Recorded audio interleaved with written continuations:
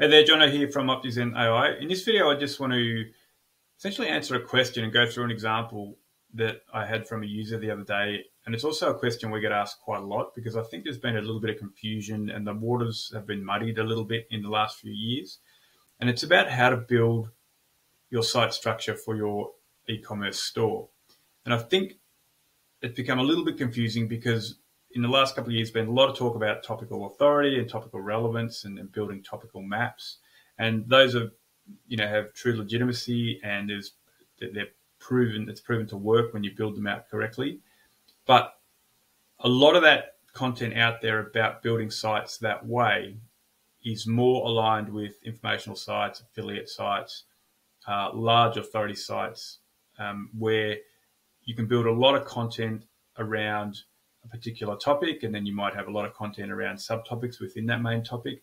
So the concept and idea is you cover everything possible in the right way to do with the particular main topic. So, for example, if you wanted to start a travel site around free camping in Australia, for example, it's something that we do a little bit as a family, then you want to cover that topic in its entirety around Australia. So that would include everything to do with not only just camping spots, but how to get to those camping spots, accommodation you might need elsewhere along the way, fuel stops, electric vehicle charging if you've got an electric vehicle, food, where you're going to purchase food if you're going to be free camping. Are you allowed to do recreational activities like fishing, or are you allowed to have pets? And you break those sections into subsections of your website, and then you cover those sections in their entirety as well, with as many articles or pieces of content that's required in the right way to cover those topics correctly. So you can do that with e-commerce stores as well, with blog, for example, but the starting point needs to be what products you actually sell. Otherwise, there's no point in creating a lot of content that is not going to lead to sales, because that's the point of your e-commerce store. So the first point always should be structuring your site for your products and your collections, and then in our case, using Optizen, our sub-collections. And I think it seems like it can be quite complicated, as I mentioned before, but it's actually quite a simple process. And the way we do it is really quite simple, and it works. And it's, you don't need to get deep into the weeds too much. You can just use simple keyword research tools, and make sure you take into account entities, etc. Which again it's a complex field on its own. But to get started, you really don't need to go that deep. You can use topical research or keyword research using these keyword tools to get a clear understanding of how you're going to structure your site. If you've got an established site that's maybe a little bit of a mess, it becomes a little bit more difficult because you have to make that decision whether you're going to restructure your site, do all your 301 redirects, etc., and then build that site structure from scratch while keeping all your products and your site live, etc. We've actually got a recent case study. It's only a short video I did recently about how we did that for a WooCommerce store, actually, where we completely stripped out the site structure and rebuilt it. And in the past, there has always been a risk that you'll get a bit of a pullback or some problems by doing that. But this particular case study, and it's on a good store, we only saw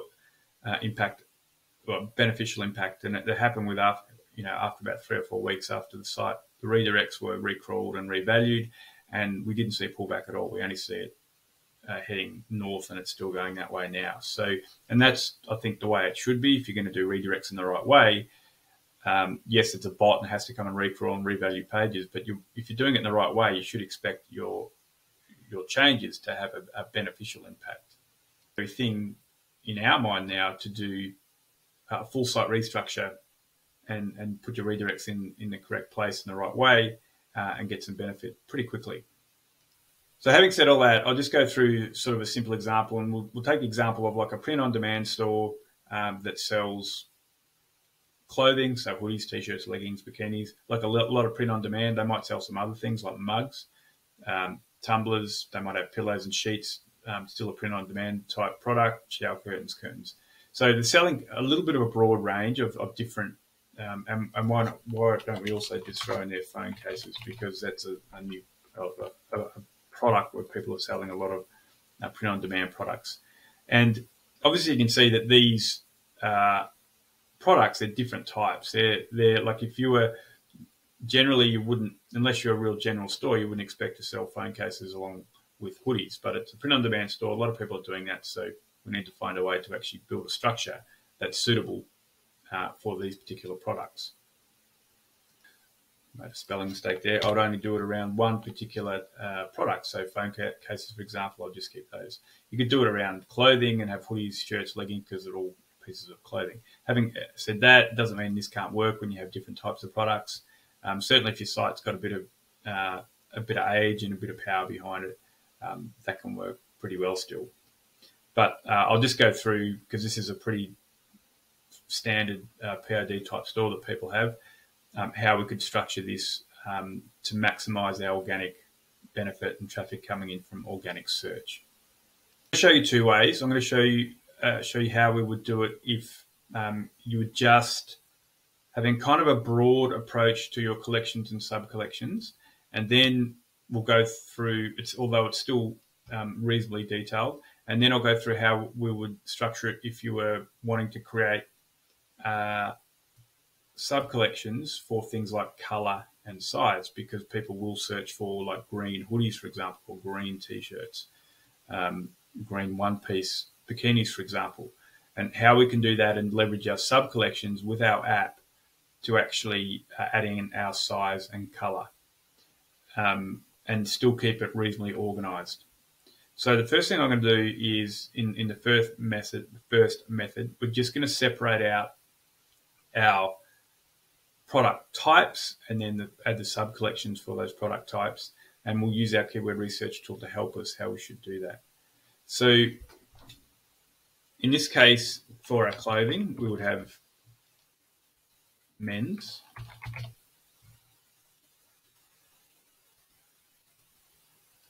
I'll move that out of the way in a second. Women, children or kids. We'll have a look at some keyword research to tell us that. Men's, women, children's.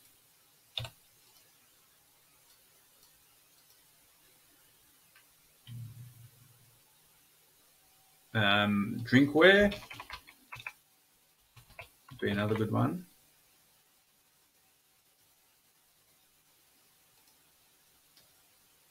Bedwear.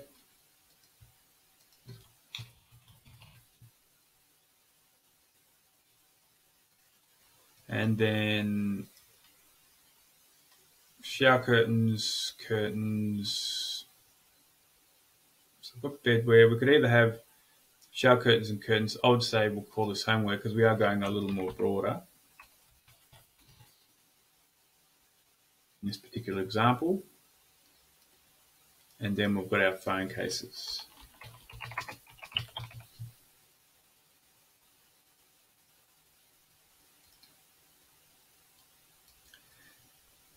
So one point I wanted to make was with thinking about the distinction between an e-commerce store creating this structure compared to an affiliate site or an informational store is with topical relevance for an affiliate or informational store, informational site, you're going to want to try and cover that topic in its entirety. So you're going to create as many different articles as you need within your clusters to actually cover that topic in its entirety. So that might mean, depending on what your research tells you, it might mean you need 500 articles or 1,000 articles or 2,000 articles, and you can keep going till you complete that. But with an e-commerce store, obviously you're only going to create your structure for the actual products you have, because we've got a collection page, you're going to have products in that collection page. Then we're going to have a sub-collection page, and we have products associated with that sub-collection on that sub-collection page. So you're obviously only going to have collections and sub-collections for the products you have. It's common sense, but the other side of it is you want to make sure you've got the ability to add on if you bring in a new range of products or a new type of product or type of collection. And by using main collections and sub-collections, you have that ability ready to go, and you can just bolt on and keep it nice and organized.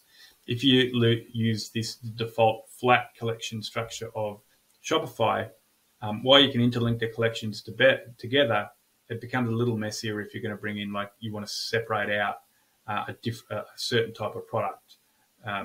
So, like, for example, if you wanted to create a collection for black hoodies and red hoodies and green hoodies, if you did it on the collection default, you would have to have all of these types of hoodies on the collection level, rather than in a silo or a cluster themselves. And that if you're new to this, that'll make sense in a second. So I'm just going to move these out of the way. So let's say we were looking for, the first one we're going to create is men's hoodies. So here we've got these are sub collections. So hoodies, I don't know why that's not keeping it at 16. Okay. So this would be, so I'll just make it clear.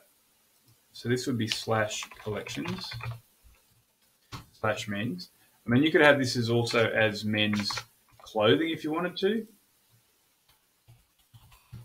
but I would make that determination whether I had the term clothing in my domain. If it was XYZ clothing, print on demand shop or whatever, I wouldn't have clothing in my collection because I've already got it in the domain, and that's already been associated when the bot comes and actually hits that domain. So it knows it's already about clothing.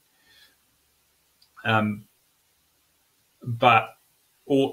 if I didn't, I like to have shorter URLs, as short as possible, that actually identifies what the relevance is. So, and then I would associate clothing in the SEO title and the H1 and description, etc. So for me, I like to keep them nice and short. And then this would be, if we create a sub collection for hoodies, it would be /collections /men's /hoodies. And if you're not, you don't know how our app works, with Optizen in Shopify, we create these sub collections using tags, which are then tag pages. We only index or have an index tag to the tag pages we like to be indexed by Google, and all other tag pages that we don't want indexed have the no index tag. So then we can create, and then these pages we can edit them. So we can edit the SEO title, the SEO description, the H1 description below, product grid, etc. We can pretty well optimize these as much as we want, and only have the tag pages or the sub collection pages indexed that we want. So we can sculpt how we want our sub collections along with our core collection. So let's say we're going to do that. I'll just bring on over SEMrush, and we wanted to see what the search volume was for men's hoodies. I mean, we know this is going to be large, so we don't really need to do this, but we know there's a search volume for this, and it's going to be reasonably competitive, and that'll tie in with what we might want to split up our sub collections for size and color later on.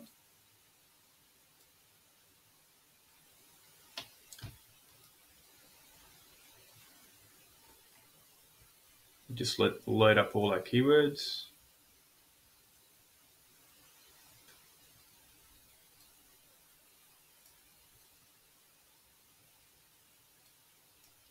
So we know men's hoodies is highly competitive. It's going to be a lot of search volume for this.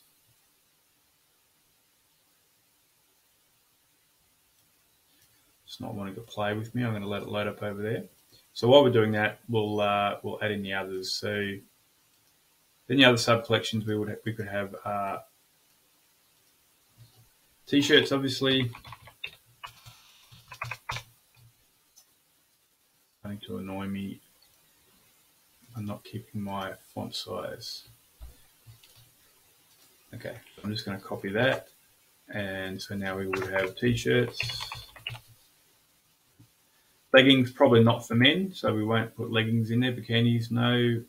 One piece, no. Robes, yep, we could have men's robes, so we're going to add that in.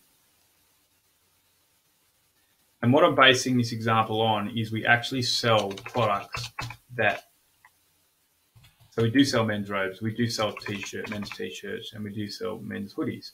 So we're creating collections for those particular products. Okay, so that's probably it for men's. Okay, I'll just bring on over SEMrush again because it's now loaded for us. So you can see, hoodies for men, huge volume, men's Nike hoodie, graphic hoodies, men.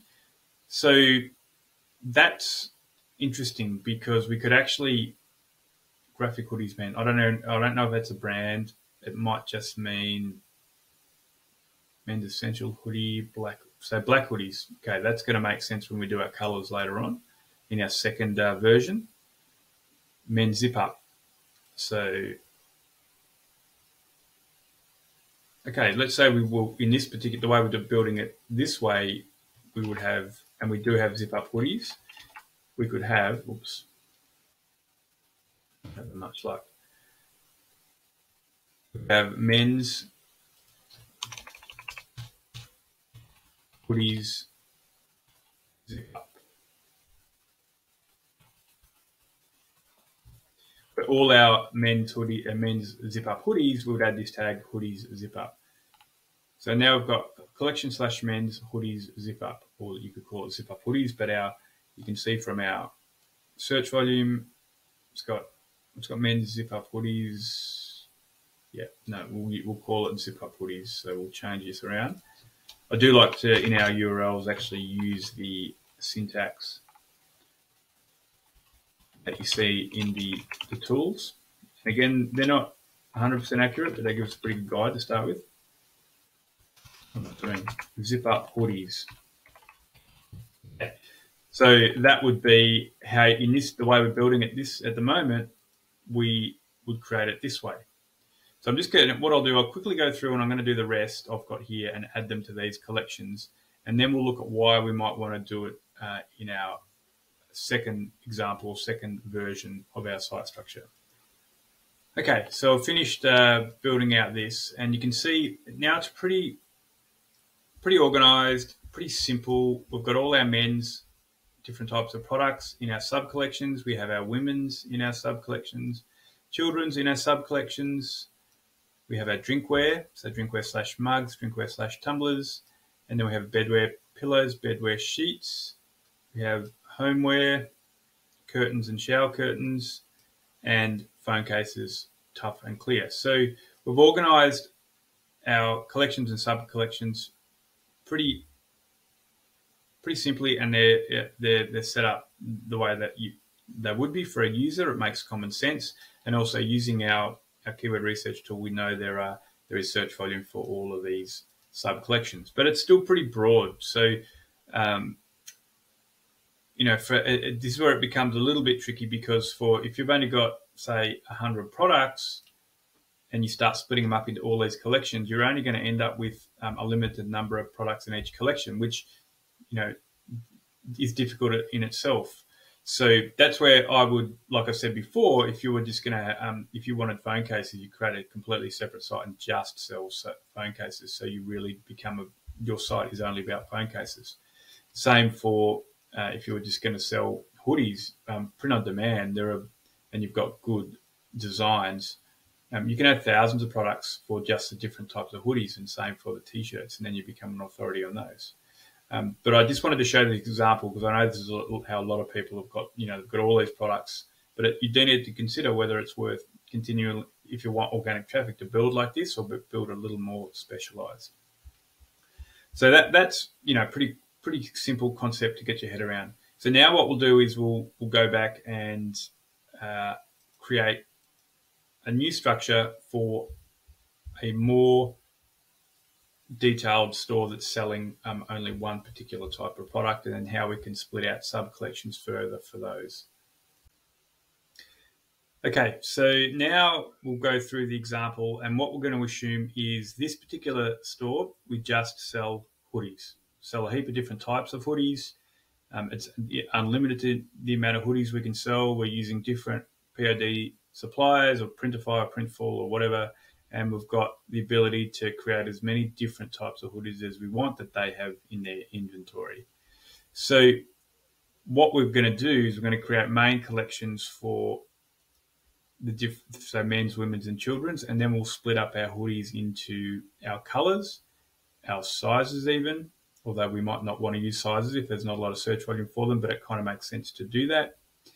And because people obviously will be searching for sizing, we'll check that in SEMrush. We'll be searching for sizing for hoodies, and then any other different types of hoodies that we may want within those.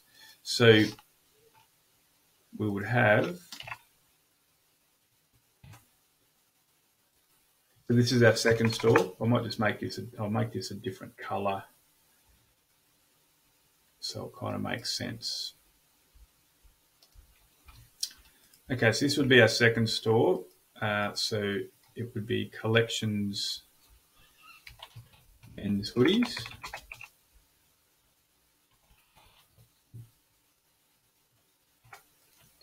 And we have women's hoodies.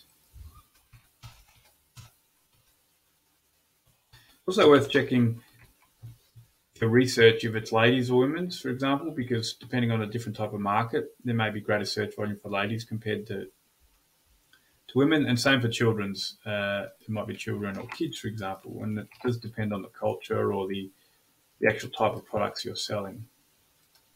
So this one here would be children's.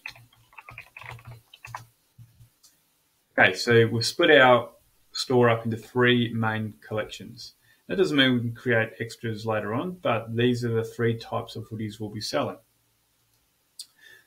So let's say we there's a heap of different colors. So for men's hoodies, we'll just use 3, for example. So we're selling black, green, and red hoodies. So in that case, I'm sure you're way ahead of me, but we would call these black,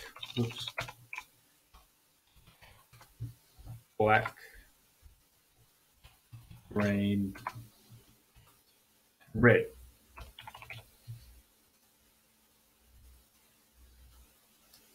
So again, using our tag pages, we can create pages that are only for black hoodies. Now with our with the enterprise version of Optizen, we have what's called the variant tagger feature and the image thumbnail matcher feature. And what that does is it sends all your, because we're creating a tag page here for black, it'll send all your variants for each product and add them as a tag for that product. So if you have a color that's black, which is a variant, it'll push it over and add it as a tag. And then we can create these tag pages, and that product will automatically be added to that particular tag page. Then what the variant thumbnail image matcher does, it will take the variant image that's black, so the image will, if it's set up correctly from Printify or Printful, for example, or whatever other method you're using, it'll take the image that's black and only show that black image of that product on this particular page here. So when a user comes to the page, whether organic search or from paid ads or whatever, all I'll see is all the black versions of that particular product.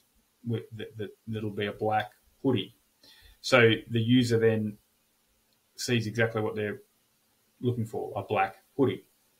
Even though all those particular products may have the green and the red variant as well, that they can still choose from if they click on the product. But when they show on the sub collection page, it'll only show the black version. And same you do it for all the other colors as well. So then we could do the same for our women's category or collection. Get the idea.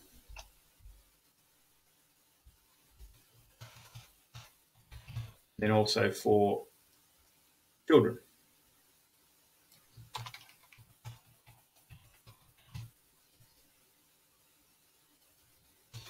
That's slow, I'm just doing this in real time, obviously. So we're clear. It'll probably be children's hoodies.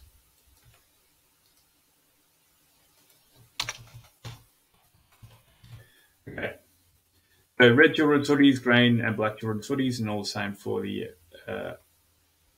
women and for the men. So if we just bring on over SEMrush again, we can see black hoodie men, there's really good search volume for that. So it's worth having a tag page for black hoodies men. Now, if we look for, we'll include keywords red men's hoodies, and we'll see if there's any search volume for that.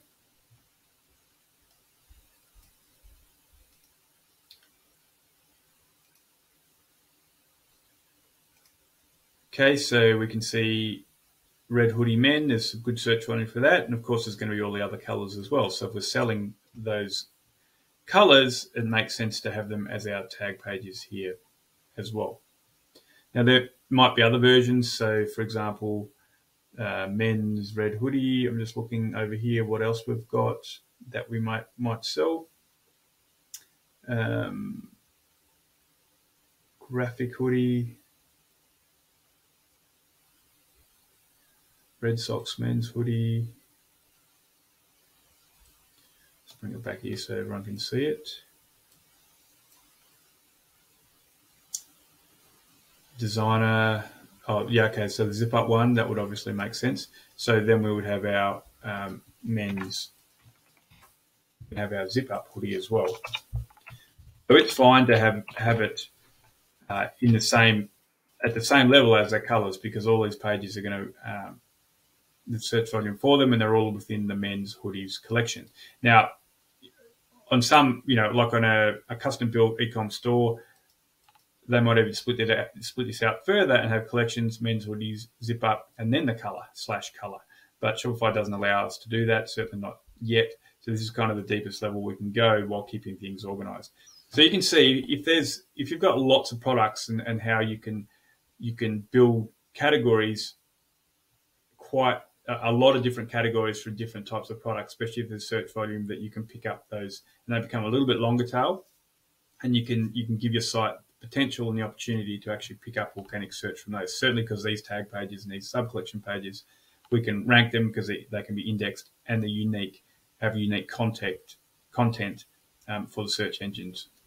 And I've also added in polo because that's obviously another type of hoodie as well that you might sell in Printify or Printful. So you can, and again, you just expand them out to, if you sell them for children, if you sell them for women, you add them in there as well.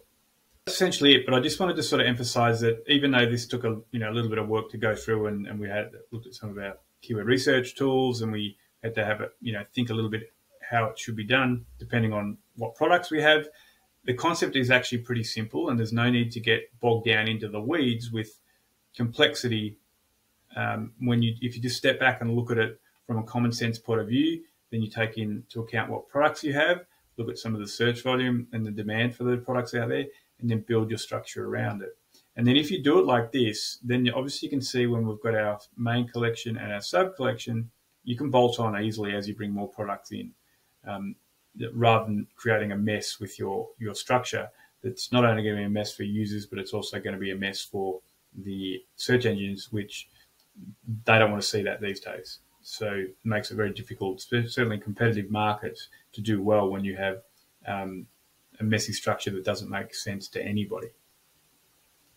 Okay, I hope all that makes sense. So also, just on the pro version of Optizen, you can create tag pages uniquely and build your structures as you need them, and then add that content in uniquely for your tag pages and create true sub-collections. For the variant tagger and variant image thumbnail matcher, you need the enterprise version for that to work. And we need to do custom installs for that too. So if you install the app, you just send us a message and we get that done for you. Okay, thanks. Talk to you next time.